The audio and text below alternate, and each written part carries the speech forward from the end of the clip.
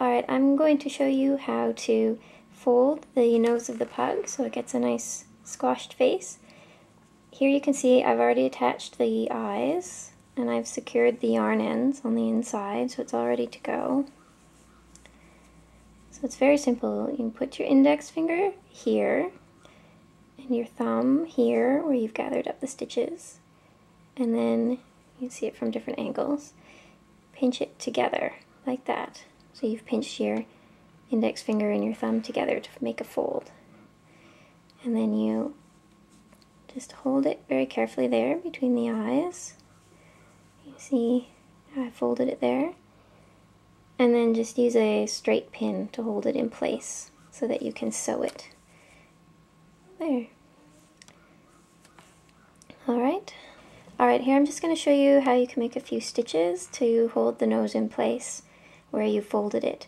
So here I've got some black yarn on a tapestry needle.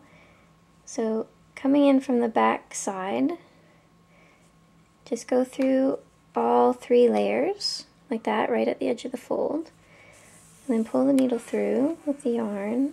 You can leave a bit of an end on the inside so that you can secure that later. So you just want to make little stitches like that to hold that fold there. If you make them nice and small, they won't show as much on the finished toy. So you're going through the cream colored part between the eyes and then through both layers of the fold there on the bridge of the nose.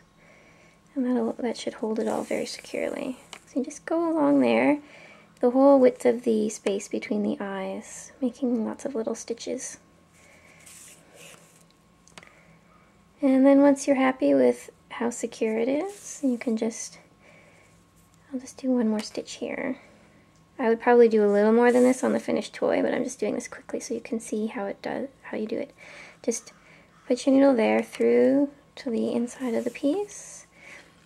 And there you go, there's the 2 ends, and just secure them on the inside here, tie a knot or weave them in a bunch of times so that it's nice and secure, so you know if you have a little kid or somebody pulling on that, it's not going to come apart.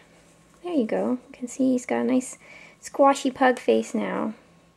And you can go ahead and sew it up and stuff it, and he'll be all ready to go to get his nose and ears and everything else.